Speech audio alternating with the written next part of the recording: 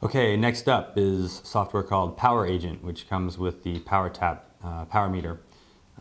This is the only software that I'm going to talk about today that is Mac compatible. So if you're a Power Mac user, this is the one you may want to consider. That may be a factor for you in the buying decision when looking at different power meters.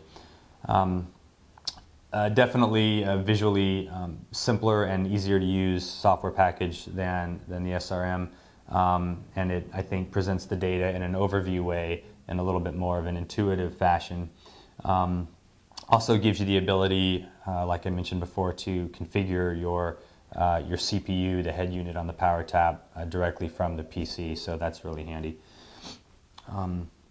So one thing you see here when you first download your data and open it up in Power Agent, you see the workout summary, you see power and heart rate distributions for the percent time for your different zones. So that's really important in terms of getting a really good snapshot of whether or not you spent the right amount of time during your workout in the right zones.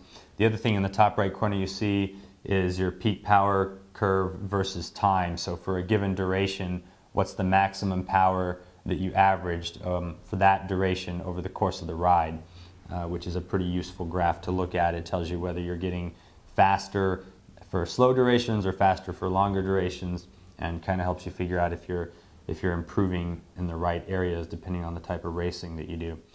So this is the summary view. Then I'll let you take a look. You know, just like all of them, it gives you a basic output versus time for both power, heart rate, cadence, and speed. You can also display the torque measured at the hub. I always take that off the graph because it's generally not a terribly useful thing to look at. And you can again go down here and see the numerical values on each of these for the different parameters. You also have the ability to zoom in, so if you want to really pick apart one particular part of the ride, you can come in and do that. So that's Power Agent.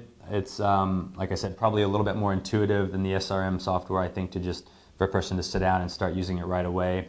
One thing that it does lack, though, is that ability to aggregate data over the entire season and over multiple days or weeks or months. So it doesn't seem to provide as many tools or features to help you do that.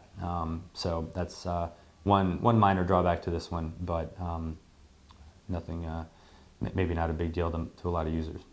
So that's it for Power Agent, and we'll move on now to the Pro Trainer software that Polar provides.